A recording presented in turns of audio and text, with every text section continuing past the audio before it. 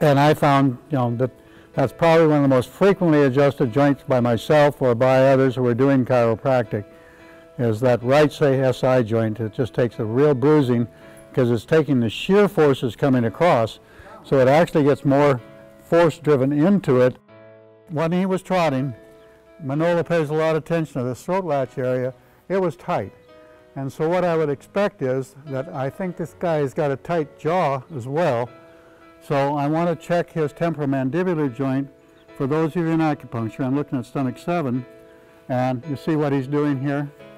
And part of the reason he's doing that is he's holding his hyoid muscles tight.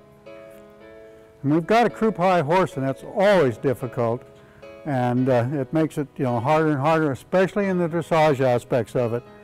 And so that hinders him as well, combined with his straight leg. Great for jumping, but not so keen for the dressage phase. He's an eventer, yeah. So he's got to do all three things well.